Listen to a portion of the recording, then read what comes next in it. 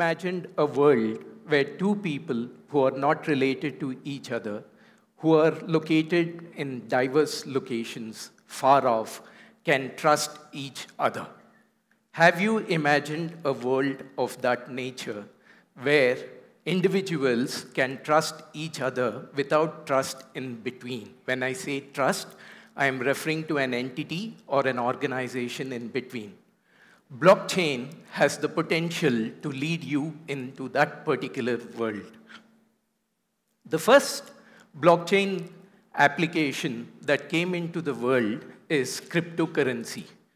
A cryptocurrency is the one which is not issued by a central bank, but it is generated by a computer algorithm. Bitcoin, which is the first cryptocurrency in the world, has 80% dominance in the world of cryptocurrencies. As a matter of fact, there are 710 such cryptocurrencies traded in 2,200 markets the world over. The market capitalization of these crypto coins is about $20 billion. $20 billion. At $20 billion, they equal the gross domestic product or the GDP of a country ranked 130 in the global ranking of countries. The cryptocurrencies also made their presence felt in the Winter Olympics of 2014, the Sochi Winter Olympics, when a cryptocurrency community called Dogecoin helped the bobsled team of Jamaica to return to the Winter Olympics after a gap of 14 years. They helped them to return to the Winter Olympics by raising $40,000 in a span of less than 2 days. As I said, the cryptocurrencies, Bitcoin has 80% dominance. So let's see in terms of what is this Bitcoin? Bitcoin appeared on the horizon in the world in the year 2008 when a person by name Satoshi Nakamoto wrote a paper after the financial crisis in the United States of America. The paper is all about deregulation. The paper is all about decentralization.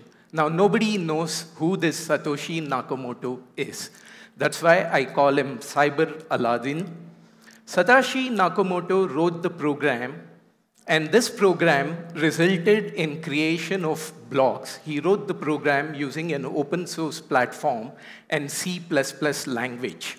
When this algorithm was released on the World Wide Web, it resulted in creation of blocks. As I speak, every 10 minutes, a block gets created, and this block contains 12.5 bitcoins. Why I call him as Cyber Aladdin? The story of Aladdin, where Aladdin rubs a lamp to create a genie, is not an interesting story for the kids of the new millennium. It's not cool. But if you tell them, here is the Cyber Aladdin who wrote a code which has created today in the world a capitalization of $16 billion, they get excited. They get motivated. That's why I call him as Cyber Aladdin. As I said, there are 12.5 bitcoins that are created every 10 minutes per block, and this process will continue till 2040, when the production of bitcoins will halve by every 4 years. That is, they halve. Today, as we speak, 12.5 are getting created. In the next 4 years, they will go to half of that, and the next 4 years, they will go to half of that. Today in the world, there are 15 million bitcoins that are created. Balance 6 million bitcoins are yet to be created.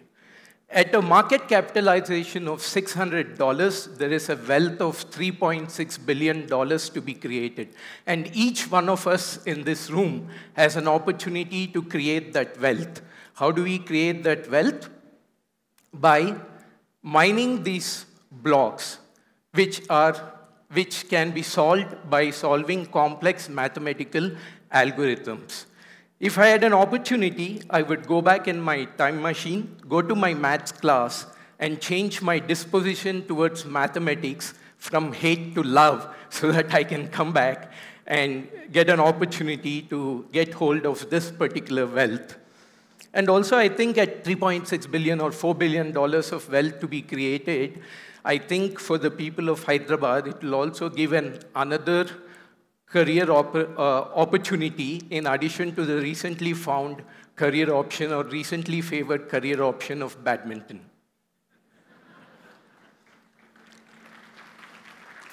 So Bitcoins, as I said, every 10 minutes the Bitcoins are created. The blockchain is, the blocks are created, and when the blocks are interlinked to each other, it kind of forms a chain. That is why it is called as a blockchain. Today, in the world, there are 100,000 merchants who accept Bitcoins. You can buy coffee in the United States using Bitcoin. You can buy content on Apple using Bitcoin. You can buy software on Microsoft using Bitcoin. But unfortunately, Bitcoins have also become the most popular method of transaction in what we call as a dark net. A dark net is a net that is not accessed by our regular browsers like Google. It is accessed by a network called Tor. And in a dark net, you can buy stuff that is forbidden, like drugs, ammunition, and stuff like that. And Bitcoin, unfortunately, became a most preferred option of transaction in that particular dark net. I would like to build an analogy. If Bitcoin is like a pearl which may have lost its luster, blockchain is the oyster which has created the Bitcoin. While the Bitcoin has lost the luster, blockchain has a lot of potential. So let's see what is this blockchain. A blockchain technically is called as a distributed ledger technology. A distributed ledger is where people have access to information. Every person on the blockchain network has an access to this information. Today, the information is held by the intermediaries. A bank holds your information. A share registry company holds your share information. But in a distributed ledger technology, this information is available to everyone. The fact that this information is available to everyone, it brings in the required transparency. It brings in the required openness. And we also, in technical terms, we call as it brings in the required immutability. Immutability, you cannot go back and change the transaction because each transaction is interlinked to one another.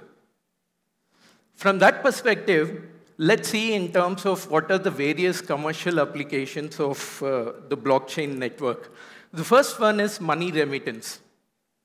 Today in the world, there are about $500 billion of money gets remitted. The money moves from developed countries to developing countries. And that piece of money is about $450 billion.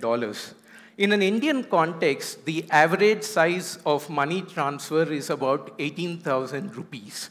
And the average cost of money transfer is about 8.4%. So if I get my math correct, it's about 1,400 rupees for a transfer of 18,000 rupees. And when you do this particular money transfer on a blockchain network using a Bitcoin or any other currency, the cost of the money transfer decreases to 2%. That means there's an extra saving of 6%. That means there's an extra money of roughly about 1,000 rupees in the hand of the recipient. And in addition to that, there is also speed of that money transfer.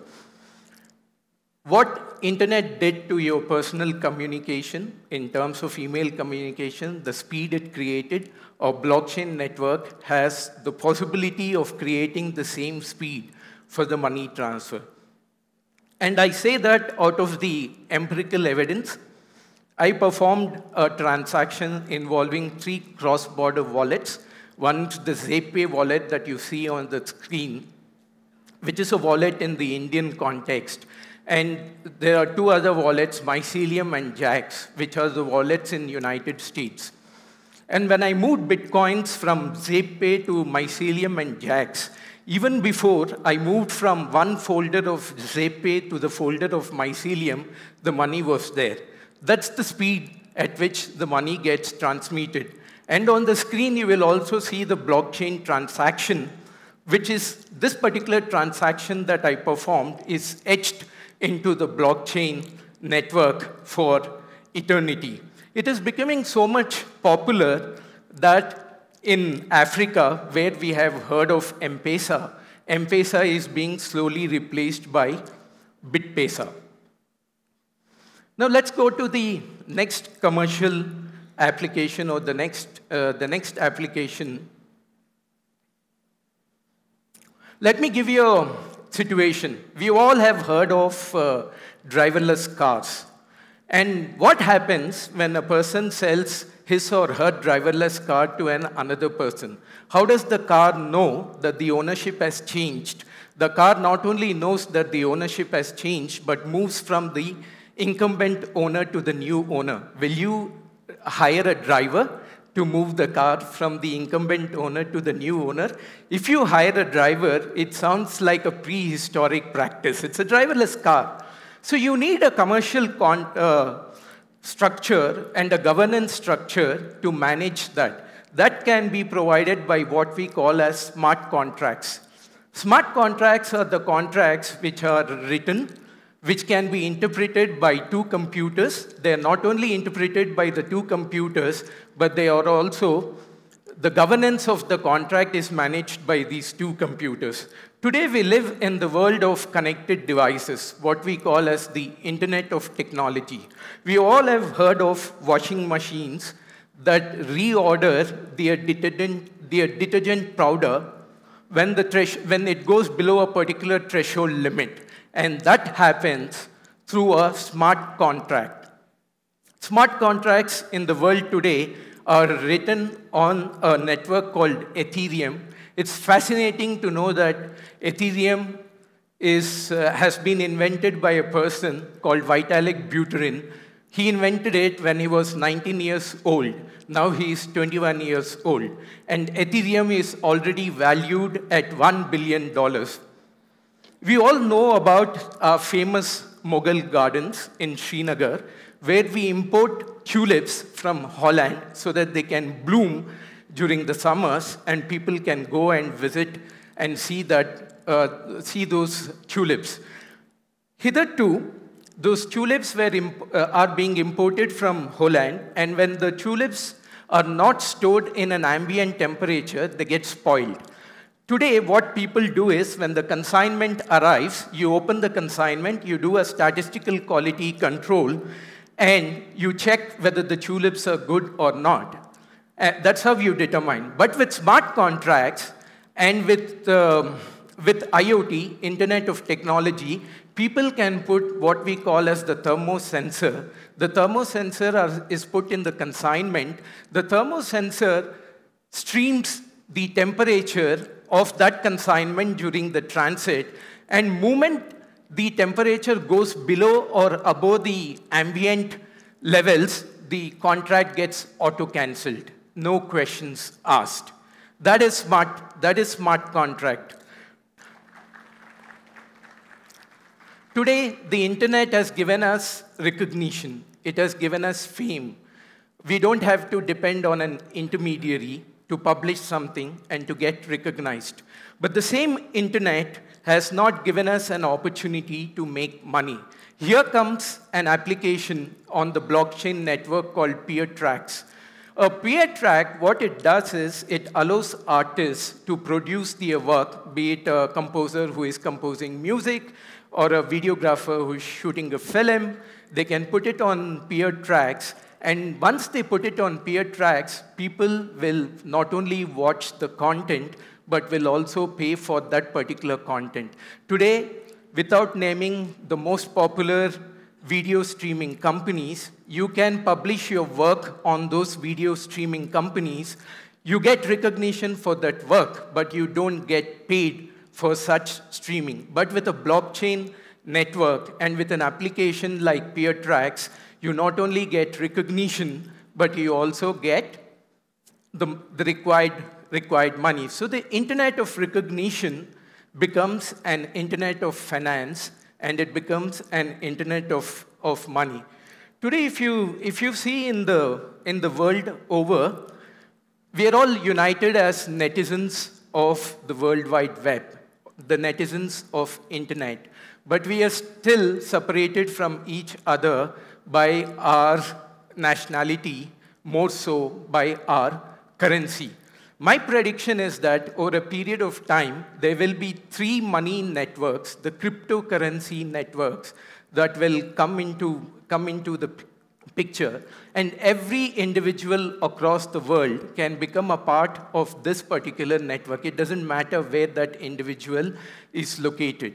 And by doing so, we will be able to accomplish or overcome the inequitable distribution of money and wealth that exists in the society today.